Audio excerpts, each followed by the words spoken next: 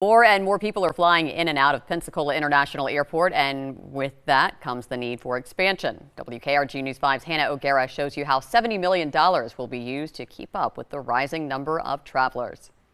After a record-breaking year, the Pensacola International Airport is the largest airport in between Jacksonville and New Orleans, with over 3 million passengers in the 2024 fiscal year. Over the last 10 years, the Pensacola Airport has seen a 104% growth of travelers and flights combined. So far this year, around 58,000 passengers are traveling through the airport each week, roughly the same amount as the entire population of Pensacola.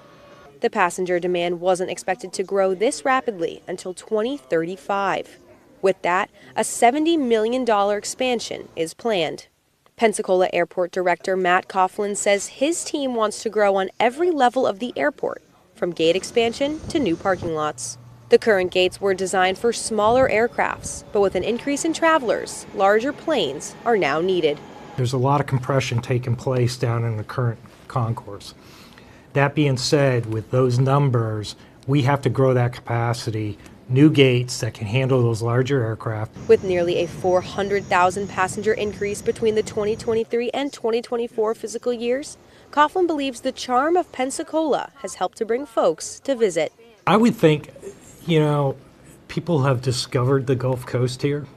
And we talked about the diverse nature of the economy here, whether that's leisure travel or business.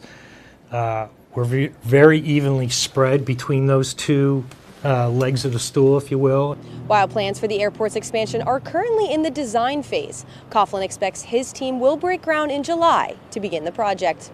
In Pensacola, Hannah O'Gara, WKRG News 5.